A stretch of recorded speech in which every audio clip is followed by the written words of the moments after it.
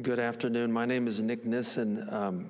Is this the one we're going to do? We have several presentations today. You put up the distal pancreatectomy one. Should I do that one?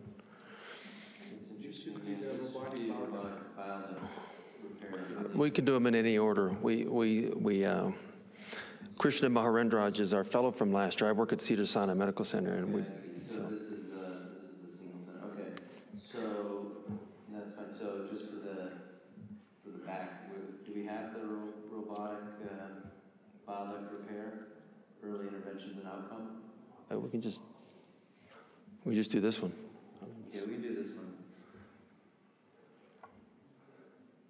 All right, nothing to disclose. Again, the evolution of technique in surgical distal pancreatectomy, of course, involves laparoscopy and robotic techniques. And we look back at my personal 10-year experience at Cedars-Sinai on distal pancreatectomy, minimally invasive distal pancreatectomy, just to look back to see what the trends are and our outcomes. This slide is a little bit wordy, but you can look at the 10-year time frame. We label these as totally laparoscopic assisted, and robotic. And of course, laparoscopic assisted, the way I do that is typically a small hand port incision in the mid-abdomen, and then the laparoscopic portion is the tail of pancreas mobilization and splenectomy. And I've advocated this for a long time because it allows you access to the central vessels. It allows you good manual control of tumors. It allows you to make sure you have a good posterior clearance if you had an adenocarcinoma. And that laparoscopic assisted, or if you want to call it hand assisted, you can call it that, approach has been something we've advocated for a long time.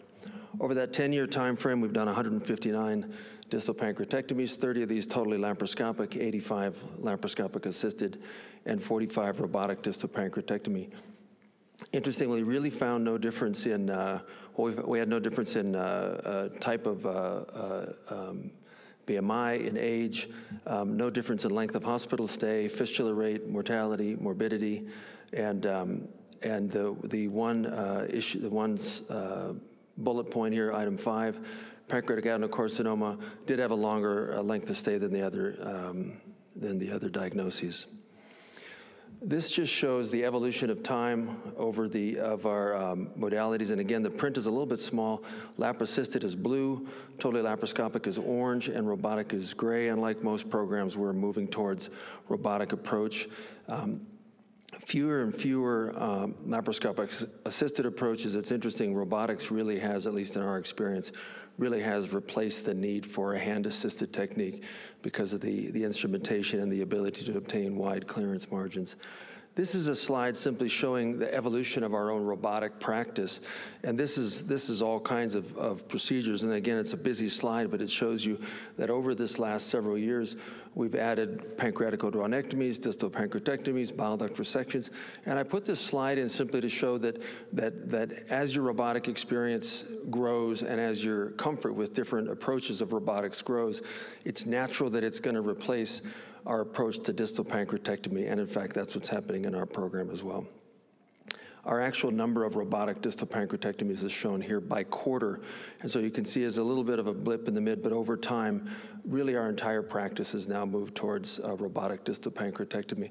What we're finding is that proximity of the tumor to the central vessels is no longer a need for a lap-assisted approach. It now can be handled very nicely with a totally robotic approach. Proximity of the tumor to the splenic artery takeoff to the celiac artery is no longer a contraindication to robotic or minimally invasive. All of that can be handled very nicely with the robotic approach. And again, the visualization, the instrumentation of robotics, I think will really push this field completely towards a robotic approach. So that's the summary of our 10-year experience with, which again, I think, as in many programs, is moving completely towards robotic and away from hand-assisted or laparoscopic assisted, and fewer totally laparoscopic. Thank you. Thank you.